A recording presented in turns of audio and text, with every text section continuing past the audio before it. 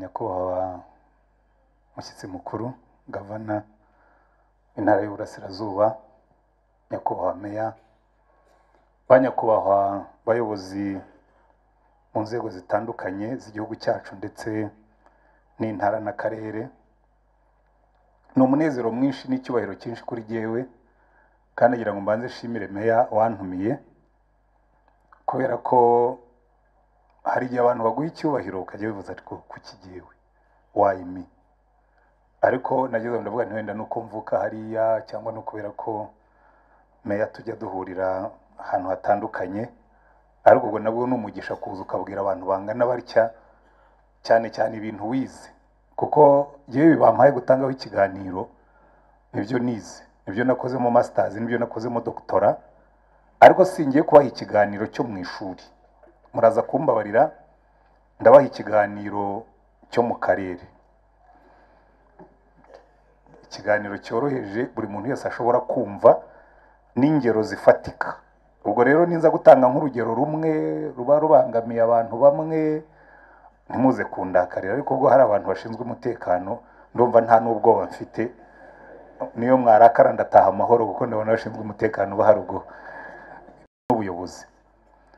Buriya ubuyobozi mpinduramatwara cyangwa ubuyobozi buzana impinduka bugira izina, bugira inyito.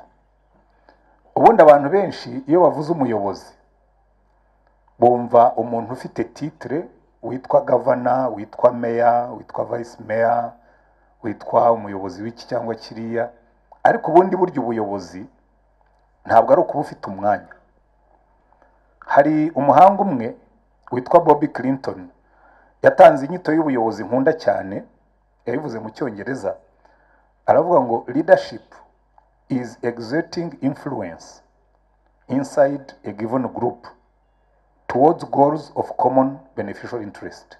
Umwe ndabishyira mu Kinyarwanda, aravuga ngo kuba umuyobozi ni ukuba umusemburo mu itsinda runaka, uriganisha ku ntego zifitiye mwese akamaro. Iyo ufashe iyi definition bivuga ngo nshobora kuba umuyobozi mu rugo, nshobora kuba umuyobozi mu kagari, nshobora kuba umuyobozi mu mudugudu, nshobora kuba umuyobozi niyo ngendana n'abantu mu nzira. Avuga ngo iri tsinda tugendana ngiye guhindura imyumvire yabo, ngiye kubaganisha ku nyungu zidufitiye umumaro twese. Muranyumva neza? Aha rero niho tugira ikibazo mu miyoborere, kuko tugira abantu burya biri no mu muco wacu w'Abanyarwanda, ubu iyi mitekerereze yaho buri muntu wese yumva ari umuyobozi ntabwo tuyigira, kuko Abanyarwanda bakunda ikintu cyitwa ntiteranya. Ugasanga umuntu arimo aronona ikintu kidufitiye akamaro twese, aravuga ngo ibi ngibi ntabwo bindeba, ntiteranya. Ntimujya mubibona? Ariko twumvise yuko inyito y'iri jambo umuyobozi iravuga ngo ni ukuba umusemburo mu itsinda runaka, exerting influence inside any given group. Kuba umusemburo mu itsinda iryo ari ryo ryose, aho uri ukajya wumva uri umusemburo w'impinduka. Sibyo? Ibi rero hari ibibazo bagiye bavuga, wenda mvuge nko kuri cyo tuza kubonamo ikiganiro, wenda abantu bacuruza ibiyobyabwenge, turamutse dufashe ubuyobozi muri iyo sanse, buri muntu wese akaba umuyobozi, nta n'uwajya abona aho abicisha, kuko buri tsinda ryose yasangamo umuntu wiyemeje kuba umusemburo, akavuga toya ibi ngibi ntibiri mu nyungu zacu twese, ubwo bitanyungura ntibyungure n'abandi, sindi bukwemerere ko bikorera hano. Ariko twebwe oya ntiteranya. Uzumve no mu kazi umukozi ashobora kubona undi akora nabi yica ibintu, kaza agashaka meya, nyakubahwa meya rwose hari ibintu nashaka kukubwira, kana kaburiya hari ibintu yica, ukamubwira kuki utabimubwira, ngo ya ngo ntabwo nshaka, ntunazana bimbwira ko ari igihe wabivuze, siniteranya. Umuntu akica ibintu bireba, ariko ukabireka akabyica kuko ntiwiteranya. Ibyo rero biba byishe cya kindi twitaga imiyoborere. Mu yandi magambo ndagira ngo ntange ikiganiro cyanjye nihuta kuko iminota yanjye ndashaka kwibahiriza. ubuyobozi ntabwo ari umwanya, ubuyobozi ntabwo ari inyungu no kugaragara, sibyo kugaragara. Reka mbaho urwenya rutoya, nkunda gutanga ibiganiro ko nshyiramo n'urwenya. Nigeze kuza mu modoka ndi hamwe n'abandi, imbere yanjye hari imodoka nini, buriya rero ngira inzenya zanjye zihariye, hari ikimodoka kinini zira bita V8, ngewe ngenda mu kamodoka gatoya ni karumuna kayo, ndamubwira nti reka nze mbaho urwenya, ntireka nome kiriya modoka muze kureba uko abantu batandukanye abandi, ndayomeka tu iragenda nanjye ndagenda. Tugeze imbere abashinzwe polisi mu mbabarire byo ngiye kuvuga so kubatuka, umupolisi antoranyamo aba ari jye wahagarika, arambwira ngo uko wihuta. Nari niteguye kuza gutanga amafaranga ngo n'urwenya nashaka kuba ni isomo, uko wihuta nize buriya ndarushuriye uri imbere yanjye, ngo ari kuriya ni umuyobozi. Ni wabibwiwe n'iki? Ubwo afite ikimodoka kinini ni umuyobozi, neza ubundi yabaye umuyobozi ho afite uburenganzira bwo kwica amategeko. Nubu rero urandebye nanjye uransuzuguye kuko ntafite ikimodoka kinini, so ndi umuyobozi. Ni ubwo koko kurumva ni iki kigwira se kuriya tutari kumwe tutajyaga hamwe? Arandeba ngo ngaho nawe genda, tugenda duseka. Urumva rimwe na rimwe abantu bitiranya umuyobozi n'imodoka agendamo. So niba umuntu aciye afite ikimodoka kinini agomba kuba ari umuyobozi. Ariko ubundi ubuyobozi reka urwo rwenya nabahaga kugira ngo ikiganiro cye kuza kuba bihira.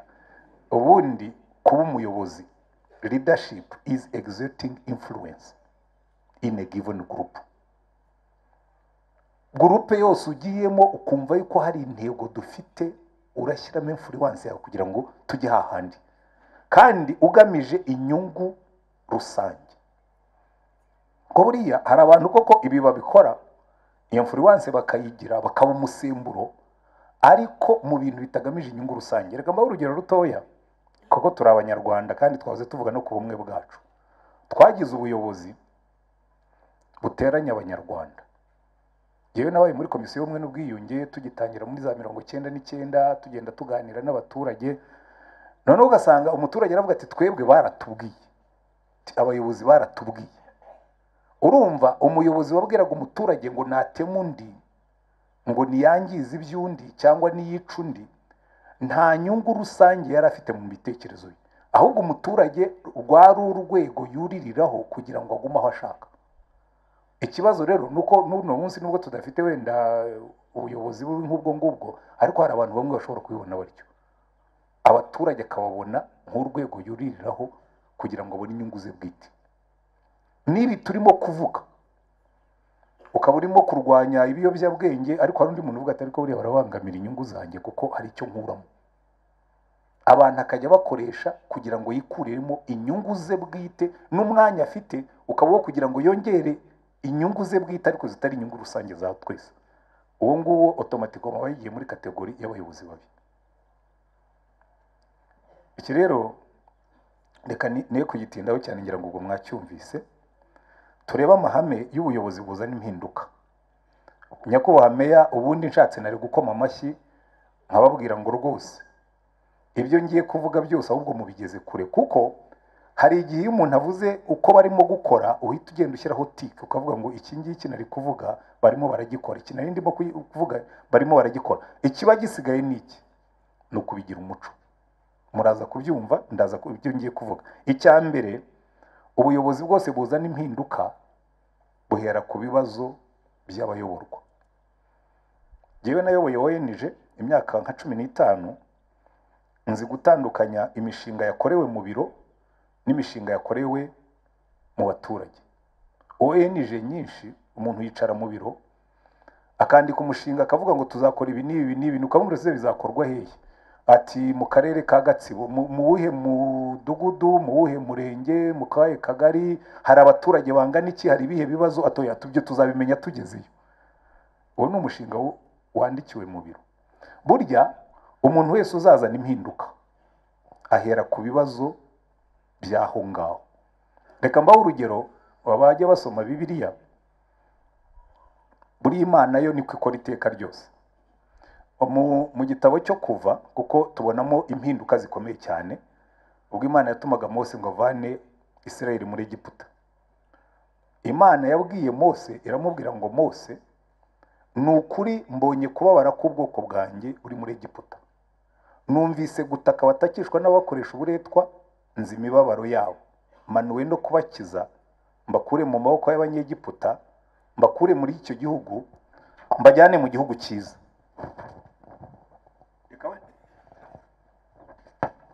Reka wenda ngarukiriza aho ngaho. Urumva Imana iratangira kuvuga ngo jyewe nabonye akababaro k'abantu banjye, numvise gutaka batakishwa n'abakoresha uburetwa, kandi nzi imibabaro yabo. Buriya nanashimye nyakubahwa meya, nashimye yuko imibereho myiza y'abaturage ifite imihigo 59 mu yindi yose, kubera ko ugiye hasi ukareba imibereho y'abaturage n'ubundi nicyo dukorera. Ubundi intego y'ubuyobozi si ukugira imihanda myiza. Ugize imihanda myiza ufite abaturage barwaye bwaki, ukagira imihanda myiza ufite abaturage barwaye imvunja, ukagira imihanda myiza ufite urubyiruko rwamazwe n'ibiyobyabwenge, ukagira imihanda myiza n'amazu meza ufite abakobwa batwara inda buri munsi, ntacyo ubukora. Abantu bazagukomera amashyi, ariko igihugu kizaba kirimo kurimbuka. Iteka ryose imiyoborere ihindura amatwara itangirira ku bibazo by'abaturage. Icyo nicyo bita now scenario, kavuga ngo uku niko ibintu bimeze uyu munsi. Aha rero niho dukunze kugira intege nke. Murambabarira kubivuga, ariko nongere mbashime. Hari ibintu birimo kuba muri kino gihugu gihe bisigaye binshimisha, ngiye gusaza nezerewe cyane. Kuko iyo wize ibintu ukabona abantu biwanyu barimo kubikora, biraguha icyizere.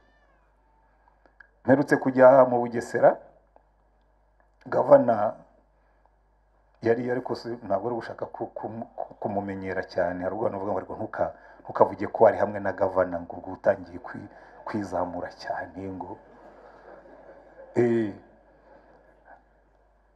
akarere ka Bugesera baragiye bidentifia abantu bose badafite ubwiherero, abantu bose batari muri mituweli, abantu bose bafite amazu arimo gusenyuka, abantu bose mbese biriya bibazo by'imibereho y'abaturage.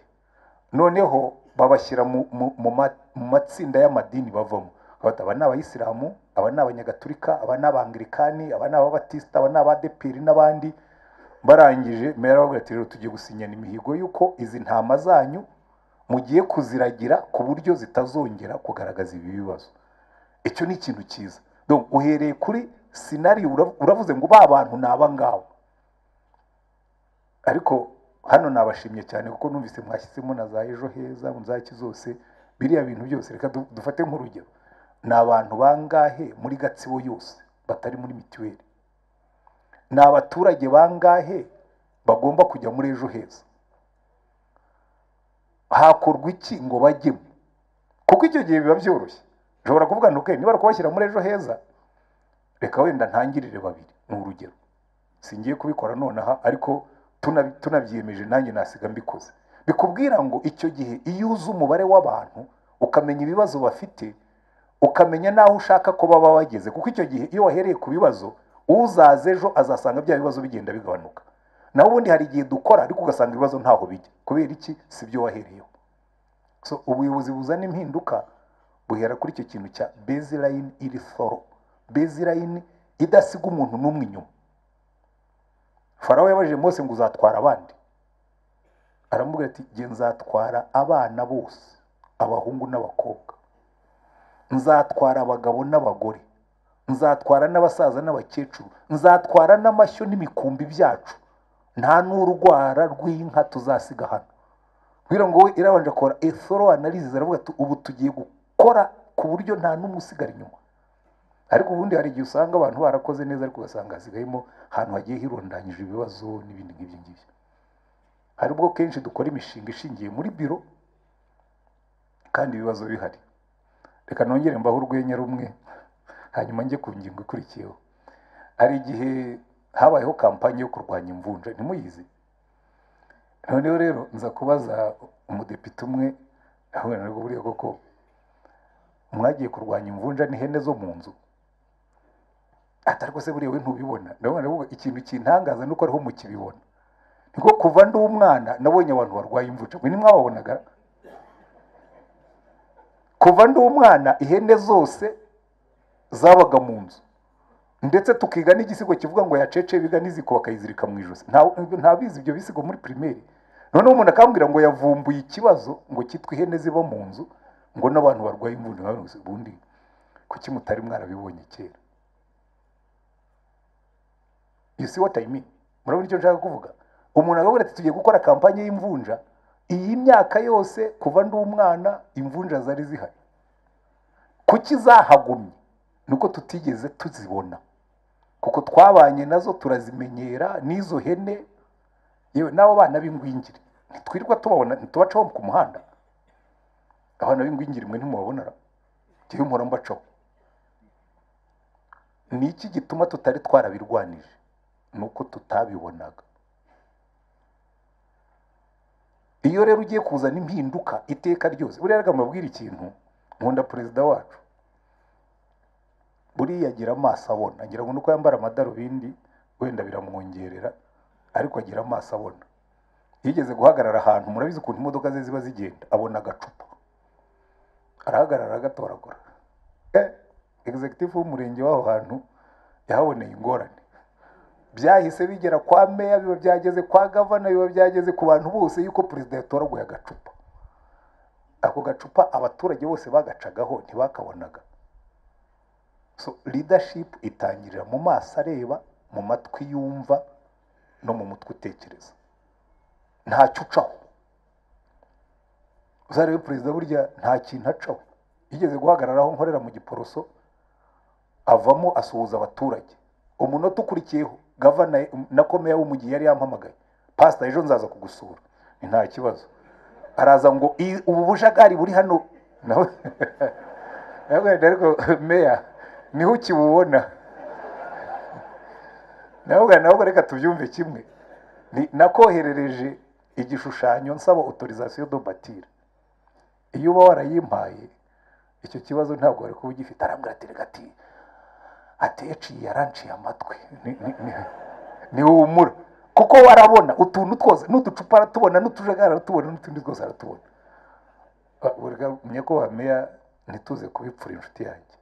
Ubundi kuki perezida yaza muri Gatsibo akumva ikibazo cy'umuturage kandi twese tuba hano? Kuki perezida agomba gusura akarere abaturage bakamubwira ibibazo byabo? Abantu bagatangira no gutekinika. Hari akarere kamwe nagiyemo batekinitse ngo bafite ibibazo bataza kumubona. Kuki bagomba guhisha abafite ibibazo kandi dushinzwe kubibakemurira? Iyo niyo leadership ihindura ibintu, nta mbabazi yiha. Ureba ibibazo ugahangana nabyo, nuwaza akakubwira ati hano hari ikibazo, ukabwira ati icyo kibazo kirahari koko twari kibonye kandi turimo kukirwanya, ariko ntabwo tugipfundikira ngo tugitwikire. Kubera iki? Dufite ikibazo tukagira na then scenario uko bizamera nitumara gukora. So igikurikiraho umaze kubona ibyo bibazo, ushyiraho noneho uko bizamera. Wenda mbasigire nk'iki ngiki kuri imibereho myiza y'abaturage, ugomba kwibaza ngo ariko ni abantu bangahe bazaba bari muri ejo heza. Ntimukikire igitengo museke ngo muvuge ngo muri ejo heza dufitemo abantu benshi. No, ntabwo intego ari ukugiramo abantu benshi. Intego ni ukugira abanyarwanda bose bakaba muri ejo heza. Niba Gatsibo ifite abaturage mufite ibihumbi 500, reka tubarere kuri 500. Niba dufite 500, dushobora kwiyatageti tukavuga ngo muri iyi myaka 3 reka nibura ibihumbi 400 bazabe bari muri ejo heza, kuko abandi bafite wenda imitungo ituma bitabana ngombwa kuri bo. Icyo gihe biba bibarika, ufite n'icyerekezo. Niba tuvuze ngo abana b'ingwingiri bangana batya, twiye intego tuvuge ngo nta mwana w'ingwingiri uzongera kuboneka muri aka karere. Ariko kugira ngo bigerweho bisaba ko dushyiraho strategy. Tugiye kwigisha dutababyeyi guteka indyo yuzuye ku buryo ingwingire zivaho, kuko kugaburira umwana w'ingwingire ntibikemura ikibazo, ahubwo kwigisha abantu guteka neza nibyo bizagikemura. Hari igihe tuvura symptome aho kuvura indwara. Nshobora kuba ndwaye malaria ukampa imiti y'umutwe, amaherezo muzampamba kuko wavuraga ikitari indwara. Indwara y'ingwingire si ukugaburira abo bana. Indwara y'ingwingire ni ukwigisha abaturage guteka neza, kandi ibyo byakorwa neza. Iyo utangiye kurota, ukarota ibishoboka n'ibidashoboka, urabikora bikagerwaho. Iyo ni intambwe ya kabiri. Intambwe ya gatatu, icyo gihe rero haza ikintu cyitwa creating a sense of urgency. Gushyira abantu ku nkeke kugira ibyo bintu bivaho. once again reka mfata urugero kuri perezida wacu kuko buriya mu bantu bagira ikintu cyo gushyiraho abantu ku nkeke kabura toya iki kintu kigomba kuvaho. Burya umuyobozi uzana impinduka ahora ari impatient, ahora atihanganira ibitagenda, akagushyira ku nkeke kugeza igihe abantu bazabyemera ko ibyo bintu bigomba guhinduka. Nabundi hari igihe tubana n'ibintu bitagenda tugahora tubishyira ejo, nta sense of immediacy, nta sense of urgency ngo tuzabikoraho. Ko birabyimvunje ngo ntawe zari zica ngo tuzabikoraho. Ko birabyo kutagira ubwiherero ngo nta kibazo ngo tuzabikoraho, ya bikoreho uyu munsi. Nabiriya warondoye nyakubahwa meya, abo bantu bavana babwiye ngo ya turabikoraho uyu munsi.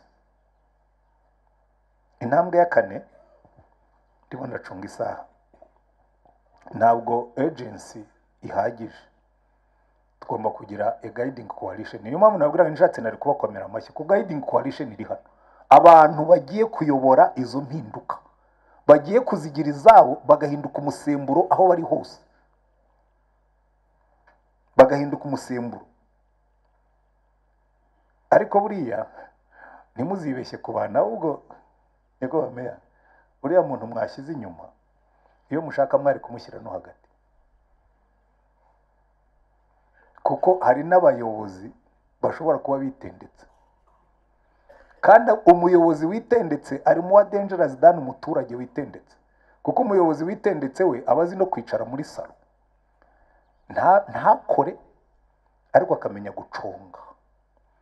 Ngo ngarega burya nyakubahwa meya ngo ntuzagire ngo kana karakora ngo bire ngo ni ibintu byo kwikundwa akaza gusa ngo ntitubizi se, ngo ahubwo noneho we arajenjetse, ntakora, nta musaruro. Burya muzakore management by objectives, muzarebe biriya mwavugaga. Nakunze biriya bintu by'ibyumba by'imihigo, buri muntu muvuge ngo ni kana kushinzwe ibi, nibitagerwaho niwe tuzabibaza. Uzabona bitendetse benshi kandi bari hagati. Ibyo ndabivuga nanjye narayoboye abantu n'ubunyobora abantu rwose. Hari abantu bitendeka kandi bakamenya kuvuga neza ariko bitendetse cyane. Reka burya kuba umuntu afite umwanya ntibivuga ko ashaka impinduka. Reka mbaho urugero rutoya nshingiye kuri politike. Twigeze kugira umugabo witwa Mugenzi Justine, araza rwose tukumva ari umuntu w'impinduramatwara, drivinze ufite imbaraga. Noneho Habyarimana agiye gushyiraho guverinoma, arabanza mwima umwanya neza, mwima umwanya, ndetse guverinoma irakererwa. Ubwo mwe abatari ino ntimuri bubyumve, irakererwa. Bageze aho baravuga ati ariko ubundi uriya mwamuretse mwabuze undi muntu, ati nimumwihorere abo mu yandi mashyaka. Ubwo ikinani kiba cyamaze kubatsinda igitego, aramwegera ngo ati se ntubona na babandi bavuga ngo murafatanije se buri hari kirimo. Hanyuma yaje kuvuga ijambo rimwe rikwereka ko kuba umuntu ari mu buyobozi ntibivuga ko ashaka impinduka. Nubwo yabivugaga ntiyabyemeraga. Baza kumubaza yagiye muri peri power muri ati ariko ko hari mu bantu rwose bari batwara fumba biyi muvoma yo kurwanya Habyarimana wisubiye ute? Ati buri icyatuma gatumurwanya, ati yaryaga wenyine, ati none yashyize ku mbehe turasangira. Urumva ntabwo ari umuntu uzanye impinduka, we yarwanyaga ko atarya. Ariko arigera ashobora kubona umuntu ari hariya munsi y'igiti ntumenye ko yitendetse, ukagira ngo nawe arateruye kandi waritendetse. Ahubwo mujye mubyitondaho, kuko ubundi hari tipe 3 y'abantu, amatsinda 3 y'abantu iteka ryose baba bahari. Nubwira abantu ibintu nyakubahwa meya, mugakora n'imihigo, mugakora iki, harimo 10% n'abanyarwanda bavuga ngo abana ni 3. Hari uwibwira, hari ubwirwa, hari na tereriyo. Hari abantu bibwira iyo uvuze ikintu bagahita bumva babaye excited bakagifata, bagatangira kugikora bibwirije. Uzababona mu baturage, uzabona ahantu hose. Hari n'abandi bategereza ko babwira ngo ntibaraduha amabwiriza, turatacyategereje amabwiriza. Abo nabo barahari. Hari rero n'abantu babahakanye rwose, abo njya mbita abanex, bafite n'igihugu bakomokamo cyitwa Negaland. Ibyo uvuze byose barabihakana, ntibana bikubwire bakajya babihakana inyuma yawe wagiye. Ariko abanex ahantu hose barahaba. Kandi ikintu kibabaje mu bushakashatsi bwakozwe mu myitwarire y'abantu, bahora ari nk'10%. bariya bitendetse inyuma ubaze si 10% se buriya ntibarimo, namwe mwarababonye bitendeka gusa bakajya inyuma bakavuga ariko bitendetse. Iteka ryose iyo ushaka kuzana impinduka ugomba kumenya ko ayo matsinda atahari.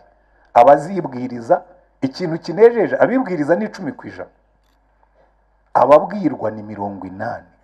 Aha rero niho hazamo ikintu cyitwa guhora ubwira abantu, guhora ubibutsa, guhora uhwitura, guhora wigisha kugeza igihe bizahinduka umuco.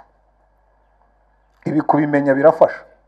Nanjye mfite abo nyobora, mfite uko mbigenza, ugahora wibutsa usubiramo mu yandi magambo kugeza igihe bizafata ukabona impinduka. Aha rero niho ngira ngo mbashimire nanone kiriya kintu mwakoze cyo gushyiraho biriya byumba by'imihigo, kubera ko muri leadership baravuga ngo you get what you inspect. Icyo ugenzura nicyo gikorwa. Ni wicara mu biro nyakubahwa meya ukibwira yuko abantu bazibwiriza hariya hasi bakaba barabikoze, bashobora no kuguha raporo itekinitse, ariko iyo ushyizeho system yo kuinspectinga, inspect, you get what you inspect, ubona icyo ugenzura. Ibyo ugenzura burya nibyo bikorwa, ibyo utagenzura bashobora kutabikora. Ahubwo ibi bintu rwose mwakoze nibyo bikwiye amashyi. Hanyuma iyo rero mumaze kugira icyerekezo, mukagira iriya guiding coalition, noneho mugira muragura. N'ubu nibyo navuze mvuga ni rwose aha hantu aba bantu bari mu cyerekezo cyiza. Kubona abayobozi bangana batya kuva hasi kugeza kuri governor bateranye turimo kuganira kuri ibi ngibi, bimbwira ngo bari mu nzira nziza. Abantu benshi bakabimenya, abantu benshi bakamenya izo ntego, abantu benshi bagahamagarirwa kuzitangira, abantu benshi icyo nicyo bita intensive robust empowerment. Abantu benshi bagataha babizi, bagataha babyemeye, bagataha bagiye kubikora. Aha rero ibi nibyo bivana abantu mu bintu bya project approach. Hari igihe dukora ikintu kandi muzabibona burya mu Rwanda kenshi tujya tubikora, ukakora project amafaranga yayo yarangira ukagira ngo byararangiye. Oya, igisha abantu bave muri project bagere mu kugira icyo gikorwa kikaba cyabo. Aha rero reka njye ku ngingo ikurikiyeho kugira ngo nze no kurangiza. Iyo umaze gutanga empowerment, abantu umaze kubaha ubushobozi, imyumvire, ibitekerezo byiza wabibibye, imyumvire irimo guhinduka, imikorere itangiye guhinduka, kandi muri domaine zose. Icyo nicyo bita empowering a broad based action. Abantu benshi bagatangira kubivuga, ukajya wumva babivuga, ukumva barabigize ibyabo, impinduka ziraza. Ariko niba tuvuga ejo heza, reka no urugero. Nk'ubu mfasha abantu bari hano bose nkabakoresha ikizamini, nkabazana ariko ejo heza iriya porogaramu narayikunze cyane. Nkabaza ejo heza mubamo murimo ra ntimunsubize muhumure singiye kubakoresha ikizamini. Muzi uko ikora, muzi aho ikorerwa, muzi inyungu zayo, muzi ibyiza byayo bizaba imbere. Meya nuko nta mwanya mfite wo gukoresha iki kizamini. Nkoze sampling nkatoranyamo abantu 10 b'ingeri zose, yewe n'aba bicaye hano watangazwa n'ukuntu bashobora kuba batazi icyayi. Kuko rimwe na rimwe turabivuga gusa tukumva ari ibintu ni gahunda za leta. Bitangira kuba impinduka iyo zabaye gahunda zanjye. Pastori nkaba numva inyungu mfitemo, kandi nanjye bikubwira buriya impamvu nkavuze nuko ndimo kubitekerezaho. Nabonye inyungu za ejo heza. Hari abagore b'indaya bagera kuri 60 twatangiye gufasha kuva mu Burayi, bazana n'abana babo bagera ku 100 n'abandi. Nibwo natangiye kumva challenge y'ibyo bikorwa. Ndabona ariko abangaba uwabafasha bakajya muri ejo heza, amafaranga bamara kuyagwiza wenda ejo bundi bakazanashakamo n'imishinga, ariko nibura bakazasaza bafite naho bashobora kujya. Ariko iki ngiki kugira ngo tucyumve tukigire icyacu, nanjye pastori nkeneye kukigira icyanjye. nkakigira icyanjye, noneho ya broad based action twese tukaba tuyirimo, tugahindura imyumvire, tugahindura imikorere, tukumva impamvu tubikora, tukabikora. Nshigaje ingingo ebyiri nkarangiza. Hanyuma rero ikindi cyiza, uriya ngira ngo hari igihe ubwo twateranye dutya, ikintu cyitwa kwishimira ibyagezweho. Kwishimira ibyagezweho nabyo it's part of it. Nashimye abanyabugesera, baravuze ngo mu kwezi kwa karindwi bazakora icyo bita Bugesera shima Imana. Nibamara kugera kuri ibyo biyemeje, kuko yari imihigo ya meya n'abanyamadini, nibamara kugera kuri ibyo biyemeje, abakeneye ubwiherero barabubonye, abakeneye mituweli bazibonye, barakuye ihene mu nzu n'ibindi, bazaza bicare bashima Imana. Bene icyo kintu kizana impinduka ikomeye cyane, kuko abantu bishimira ibyo bagezeho, bakanakontorora, bakamenya utarabigezeho n'impamvu atabigezeho, hanyuma bagakora ingamba zo gukomeza bakajya imbere. Ubwo rero nizere ko hari igihe tuzagaruka tuje muri Gatsibo shima Imana, cyangwa se ikindi gisa nayo, si ngombwa ko byitwa gutyo byose. Hanyuma icyanyuma ni ikintu cyitwa guhindura impinduka ikaba umuco, kuko buriya iyi niyo ngingo ya nyuma ndangirijeho. Ntimuzi ko mu Rwanda muri Vision 2020 intego yari yuko buri munyarwanda nibura aba afite $2 ku munsi. Hanyuma ku mwaka tukaba tugeze kuri per capita ngira ngo $1,100 ngira ngo yari na $200 sinibuka neza. Reka mbereke ikibazo. $2 ku munsi rwose twaba tugeze kuri, kuko ubwo baba babariyemo abafite menshi n'abafite makeya. Ariko ku isi hari ibihugu bafite $100 nibura 100 ku munsi. Urumva niyo twayageraho, buri munyarwanda wese akayageraho, twavuga ngo iyi ntambwe twarayiteye, ariko reka noneho tubashyire kuri 5. Tukabikora, twazagera kuri 5 twavuga ngo reka noneho tubashyire ku 10. Kuko buri giterambere ni uguhora uhindura aho ugeze.